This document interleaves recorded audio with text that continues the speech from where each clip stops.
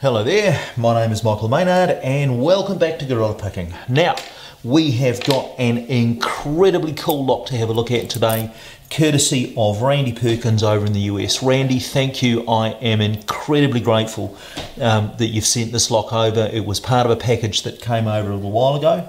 And honestly, it is a beautiful, beautiful lock. Now, it is a thing called a Scandinavian oval, and I will just zoom in on this a little bit. So, the Scandinavian ovals are a slightly larger profile than a normal oval. So, in New Zealand here, we're used to the Lockwood 570. This is a little bit bigger than that.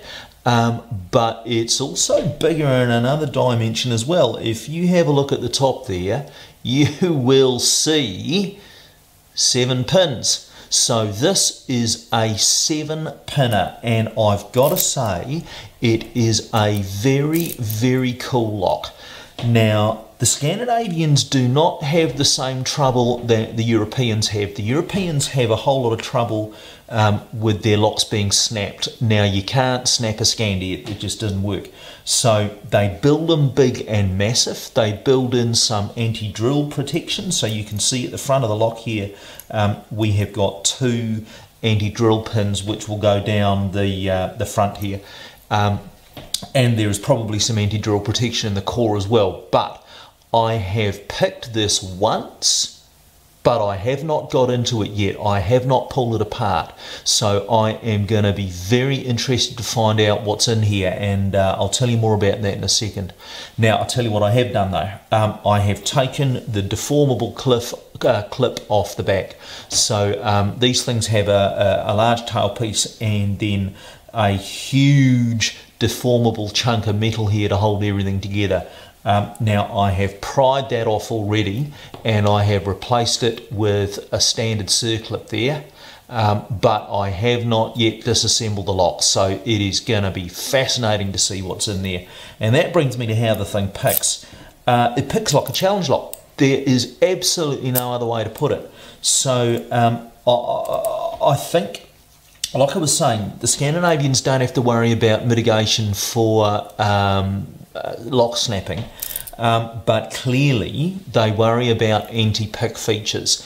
And I don't know what's in here yet, okay, but there are some obvious anti-pick measures in here of some kind or another. So, with all that said, again, Randy, thank you 1,000 times for sending this over.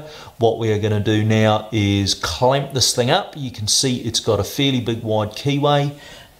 So we're going to clamp it up, get a pick in there, and see what we find. Back in a second, folks. Okay, folks, well, here is our bizarre Scandinavian oval, and there is its key. Now, it's a nice wide open keyway, so we can use top of the keyway tension. That is the thickest pry bar that I've got. That's the Sparrows one. And I'm using a Peterson gem. I'm using a Peterson gem in 15 thousandths actually, just because that's what I've got, not because it needs a thin pick. Okay, so little click on 7, nothing on 6. Counter rotation and set on 5. Click on 4. Nothing on 3. Nothing on 2. 1. One kind of clicked. Okay, feels very, very much like a challenge lock. Nudge 7, dropped into a little bit more of a false set. 6 is counter rotating this time. And has set, or at least it's certainly not going anywhere. 5 counter rotates and clicks. 4 clicks. 3. Not sure if I'm oversetting 3. I'll come back to that. 2. Nothing. And 1 a little click. Okay, down to the back. 7 will go. There we go. Righto.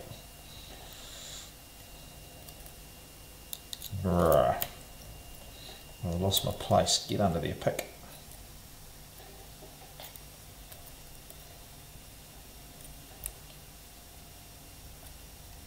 There we go. Okay.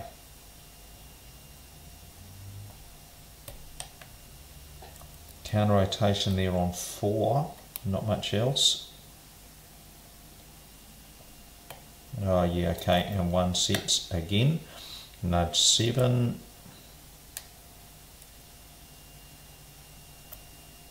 6 feels set. 5 feels set. 4 feels set.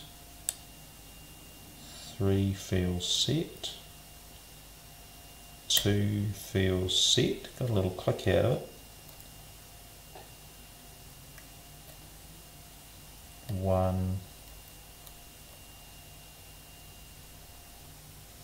might also feel set. Okay. 7 nothing. 6 nothing. 5 a click. 4 nothing. 3 and we're open. Right, gentlemen, I have no idea what I just picked. I'm going to be very interested to find out what's in here. So, as I said at the beginning of the video, I have removed the deformable clip from the back of this thing. So that is the deformable clip there, and put on a circlip. Now we can lock this thing back up again because we've got a key, but I don't know that we need to actually. So I will just grab circlip pliers and get that circlip off of there, like so. Now I am sure as hell going to shim this one. So let's just get a shim through there and find a follower. Now I actually got, this is the largest follower I've got, because I did wonder if it was going to be the large diameter. Yeah, it is. Thank God for that. Okay, all right, now we're going to whip this through. Yeah. Whew, sigh of relief. Okay, 1, 2, 3. There's a anti-drill pin that wants to drop out there. I think I'll do that. In fact, there's 2 of them. Get out of there. Right, 4, 5, 6, and 7. Okay, right.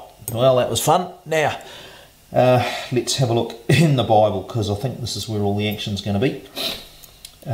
We have in 1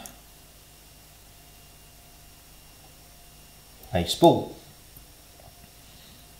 We have in 2 another. Oh no, we don't. What in the hell's that?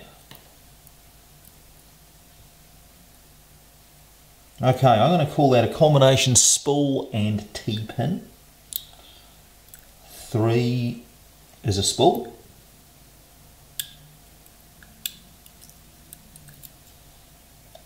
4 is another one of these combination things. 5 is a spool. 6 is another one of these things. Okay, and 7 picked like a standard. I'm thinking that 7 is the standard pin in this thing. Yeah, it is. Whoa, well, it's a sort of a tapered standard.